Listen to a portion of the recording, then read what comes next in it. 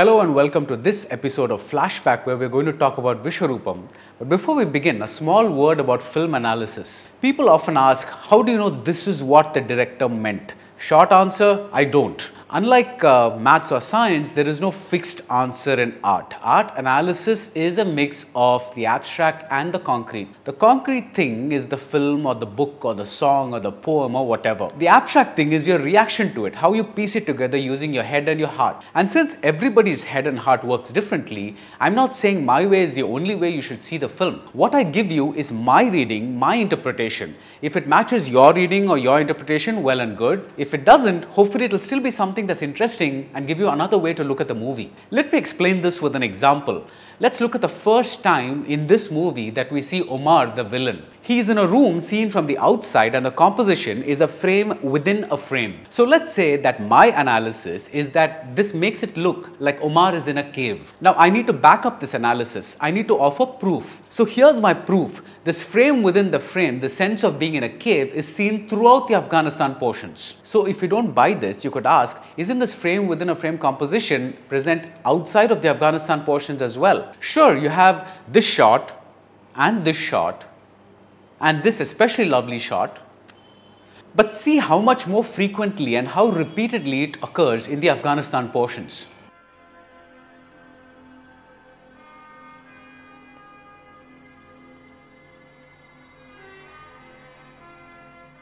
So for me, the first shot of Omar that we saw earlier in that room looks like an extension of these shots. It's like a subliminal bit of coding. I'm not saying the director put it there. I'm just saying the film, the frame allows itself to be read this way. So this kind of analysis means you become proficient in the visual language of film. You look at patterns, themes, framing, repetition, musical cues, and you see whether the film itself, that is what is actually on the screen, gives you proof to back up your observations, the things that you sense at an instinctive level. Now let's get into the movie. As always, there are going to be spoilers, so proceed with caution. On the surface, Vishwaroopam is a genre film. It's a spy thriller. It's a classic good versus evil tale. The spy, that is the good guy, foils the plans of the terrorist, the bad guy. What makes this film different, however, is what I call the Kamalisms. Even in this very generic structure, it's what I like to call the big dumb action movie. And even in this structure, Kamal Haasan, who is the writer and director, infuses a lot of smartness, a lot of texture that you don't usually find in the big dumb action movies that you get from Hollywood. Think of the typical Steven Seagal or Bruce Willis movie. Entertaining, yes,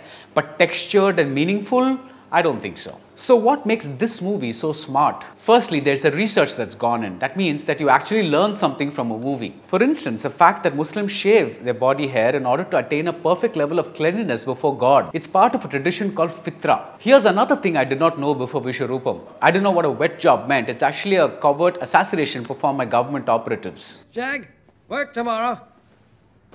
Let's hope it doesn't turn out to be a wet job. But this is just surface stuff in the sense that you can just Google all this stuff up. And the real reason Vishwaroopam is so smart is because it respects the audience's intelligence, like in the superb sequence which shows how even a fake shootout can escalate into gun culture. We start with a fake shooting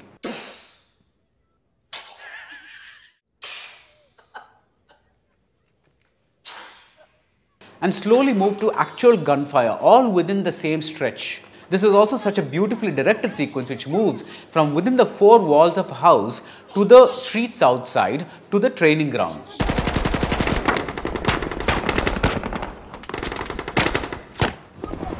What it's saying is that what you teach kids today is what they'll end up doing tomorrow.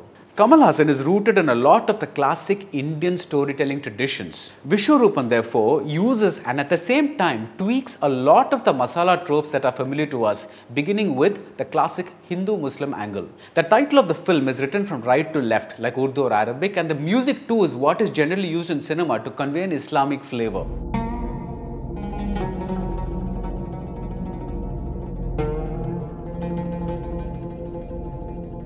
The first person we see is a Muslim, but the first voice we hear is that of a Hindu, a Tamil Brahmin woman who is speaking in a specific Brahminical idiom.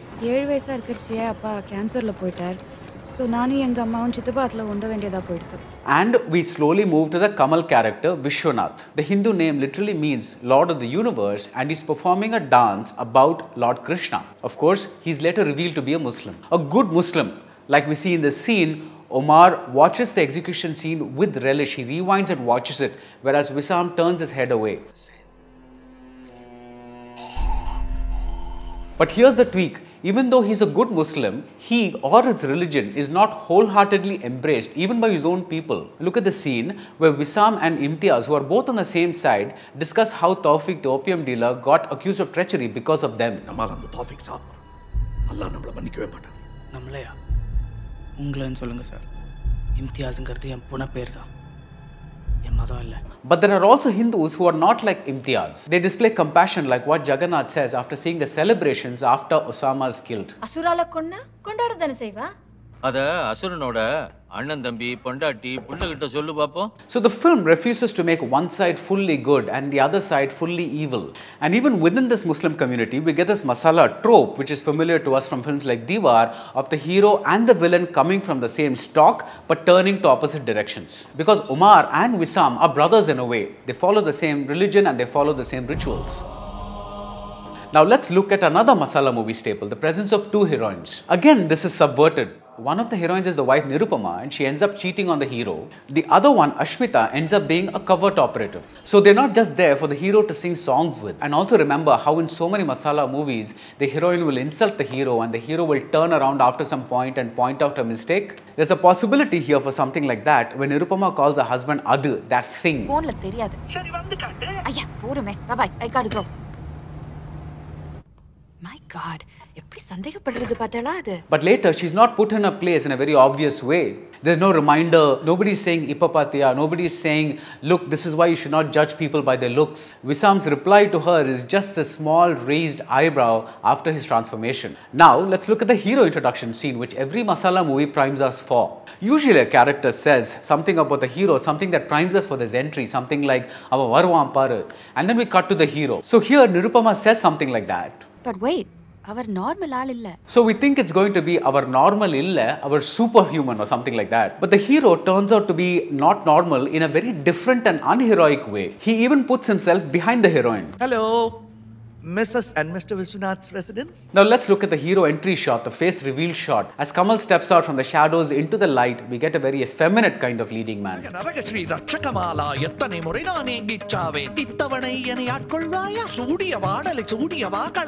Again, this is a superb subverting of a masala movie staple. And then of course we have what has come to be known as the Marana Mass action sequence. It's all over between the time it takes for 2 drops of water to fall. And the film primes us for this by periodically cutting to drops of water before the fight breaks out. And yet, later, the film does something unusual. A masala hero typically does not have to justify why he's going after the villain. But in Vishwaroopam, he's forced to answer this question. Look, இதெல்லாம் நாம எதுக்கு பண்ணனும்? இது police வேலை. It's more complicated. தவிர இது NYPD ki konjam apparpattu. And this makes the whole thing more realistic, at least within the genre. Kamal is usually accused of narcissism, but here he's always accompanied by a team, whether in Afghanistan or in New York. Beyond all this, for those who have been following Kamal's career, there are all the things that have come to be associated with this cinema, like the very realistic way of depicting violence. Look at Tawfiq's broken nose, how fabulously horrifying the makeup is. And look at this great shot of a broken body.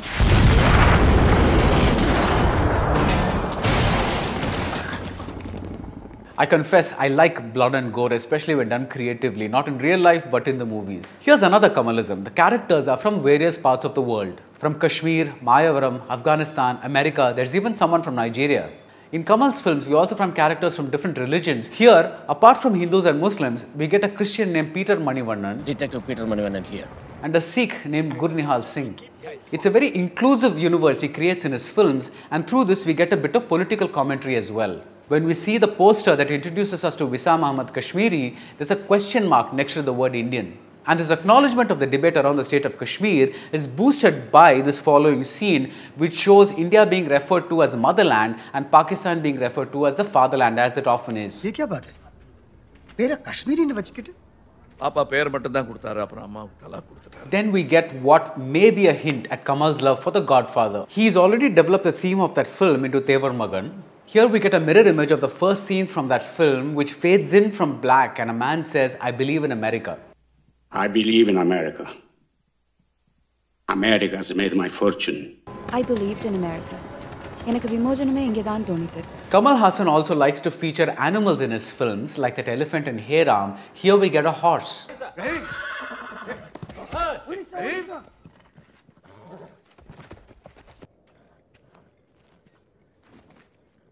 And then there are these existential questions. Oh God, கடவுள் தான் காப்பாத்தணும். எந்த கடவுள்? Kamal's films always are jam-packed with detailing. I'll just point out this one shot where you see a picture, a photograph of the Vamana avataram of Vishnu, which is the avatar in which he assumed a Vishwaroopam. But this is what I really like about that shot. In the bookshelf right next to the Vamana avataram picture, you find a book called Samayal. Cooking is something we saw Kamal do much earlier, and it's kind of fun to imagine this warrior teaching himself how to cook using books like this one. I spoke about how this film respects the intelligence of the audience. Not everything is spoon-fed. For instance, the character of Imtiaz is not highlighted to us, yet he always keeps hovering the background of the Afghanistan scenes. So we know him by face, and so it's not a complete surprise to us about who he is when he gets a scene to himself later. Now let's look at the writing of the characters. Again, there are lots of shades of grey. Omar the villain is one-eyed. You could take this to mean that he's closed in his vision. When his son Nasser talks in English, he doesn't like it because that's the language of the infidels. You speak English? Idong amma sayra vele. Drogam. Omar realizes that a family member named Jalal may be the one who's been teaching Nasser English, so he gets angry and rips off Jalal's prosthetic leg. But later, when he thinks his family has been wiped out, he weeps for the same Jalal holding that leg that becomes the one symbol of his family that he still has. He keeps it with him, he even uses it as a weapon. Then we get Nasser, Omar's son. This is the boy who wants to be a doctor, and he's upset that his father wants to turn him into a warrior. So when Wissam puts him on a swing, he resists. I am not a child. Later though, this boy is seen swinging on his own. He just doesn't like it when someone forces him to do something.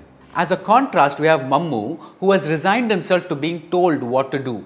This boy sits on a swing and allows himself to be pushed around, so to speak.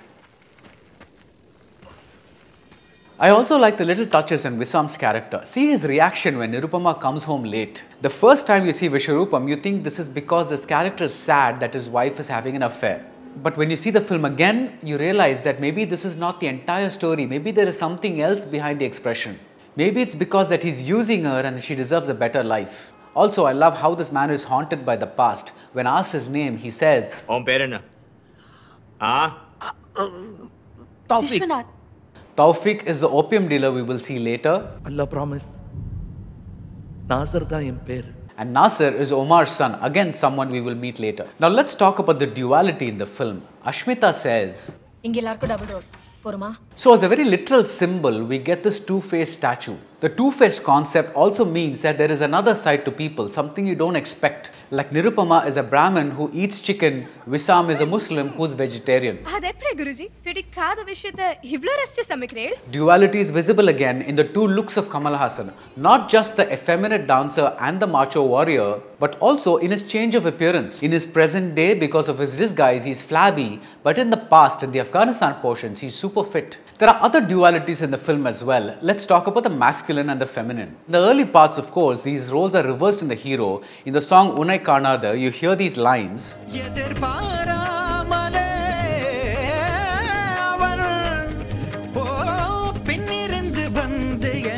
Avan Pinirindu Vandu, which means it's the male that comes from behind, but it's actually Andrea who comes from behind and hugs Kamal Haasan. Ashmita is playing Krishna, Vishwanath is playing the Gopika. But later we see how this film genuinely distinguishes between its men and its women. In the Afghanistan portions, the little boy Nasser plays mock games with both his father and his mother, but they are very different kinds of games. With the father, the game is guess the weapon.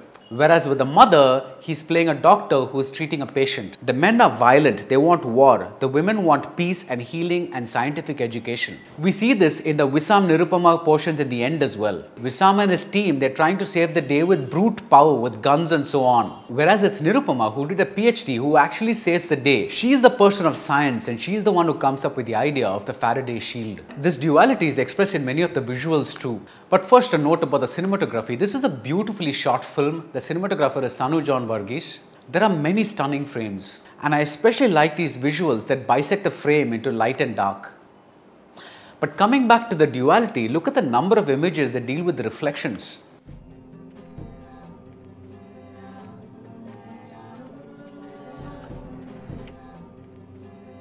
Another way the duality in Vishwaroopam is expressed is in the echo shots. The puppets on Times Square versus the puppet-like manner in which the costume is handed to the suicide bomber, the French doctor who shot in the head, the Nigerian who shot in the head, the insect that's buzzing around a weapon, later an insect that does something similar. We see an effeminate man and then we see boys dressed as girls.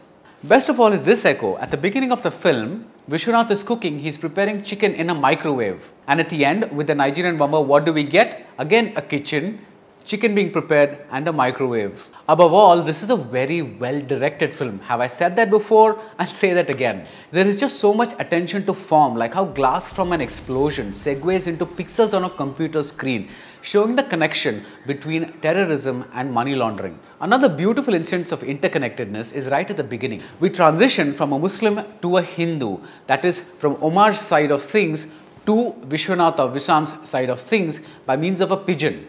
En route, this pigeon halts briefly at the Wall Street Bull with the American flag fluttering nearby.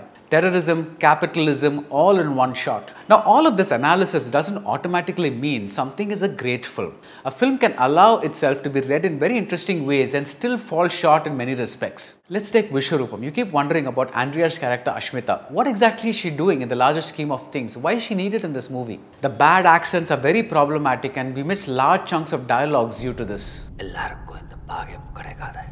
And sometimes the performances are horribly cartoonish. What god is that? Allah? Other times you wonder about certain plot points, like why does Deep tell Nirupama about all this very confidential stuff? American banks saying customers are number liye. In the customers? Yemen, most of the Middle East countries, Nigeria. And then you wonder about the hero himself. Why does he display his skull cap, his Muslim skull cap, right in the middle of the street in the wide open? But here's the thing with Kamal Haasan's serious films. Even if you find holes at the movie level, they are always worthwhile when taken as cinema, when taken as the entire art form. It's fascinating to see how he keeps experimenting with the mainstream format and constantly keeps trying to do something daring and original and creative. And at the same time, he also tries to make his movie for those who are just popcorn munchers who don't care about movie as cinema, as an art form. He just tries to give them a casual movie-going experience. And that's why I look forward to the sequel. So